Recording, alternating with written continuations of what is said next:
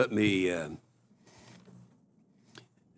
first of all, these hearings are very significant. We get people like you, and there's no more qualified panel we could have to advise us and to reflect on it. But also, these are public meetings, and I see the other value is to informing the public of things that we assume up here they already know about. And I'd like to concentrate on just the North Korea, because I've always had this bias that that's where really the serious problem is. We're talking about two things here. We're talking about their development in the technology over a period of time in developing a bomb, a weapon, and then secondly, a delivery system. And just real quickly, let me run over that. In the delivery system, North Korea goes all the way back to the 1970s. In the 1970s, they had the Scud-B, and everybody remembers that, and then they forgot that for a couple of decades. Along came 1990, the first Nodong missile test fire range was 1,300 kilometers.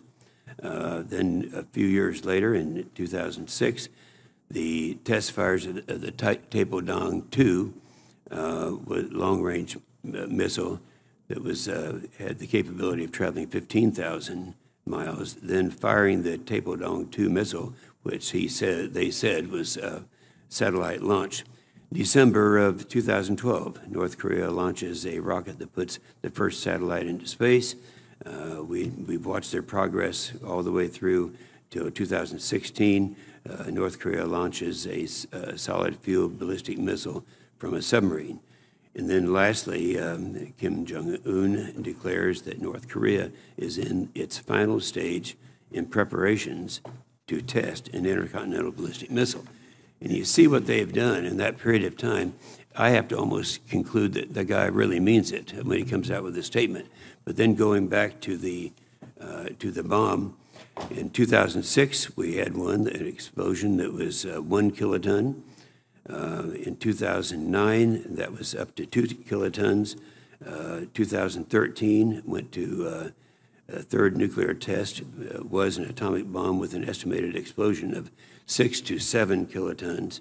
And then finally, September 9th of 2016, as the fifth and latest nuclear test registered 5.3 in magnitude with an explosive yield estimated between 10 and 30 kilotons, which is about the same as it was in Hiroshima and Nagasaki, and 10 times stronger than what North Korea was able to do 10 years before. So you've gone over that period of time. When we talk to the military, and we will have them in on Thursday, I understand, I know that they'll say that the two big problems that distinguish the threat that comes from North Korea from other threats is that, first of all, you're talking about a mentally deranged guy who's making the decisions, and secondly, this country has been more consistent in both developing its weapon and the delivery system, and come to the conclusion that, as I've come to, that I believe that there's an argument that could pose the greatest threat to the United States. And I'd like to just kind of get a response, if you would, Dr. Cha, to that. First of all, are we accurate in terms of that technological development over that period of time, and does that relate to the threat? Thank you, Senator. I think what you just described is entirely accurate in terms of a systematic plan by the North Koreans over the past decades to develop a capability that seeks to threaten the U.S. homeland. I think there is no doubt about it that that is what they are after. As I mentioned earlier, they have done 71 of these tests since 2009, which is a step increase from what we've seen in the past. They've done 7 tests since the election of our current president.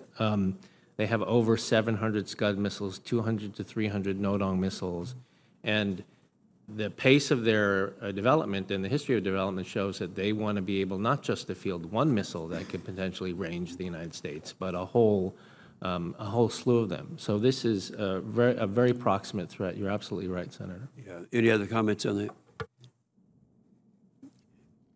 Is it completely unreasonable that as a result of this we could consider North Korea as the greatest threat facing the United States?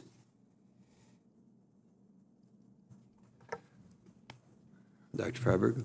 I think it's certainly, it's the most imminent. I don't know that it's the greatest in terms of its magnitude in the long run. As Dr. Tellis said, I think China presents a greater challenge, but certainly it's the most imminent.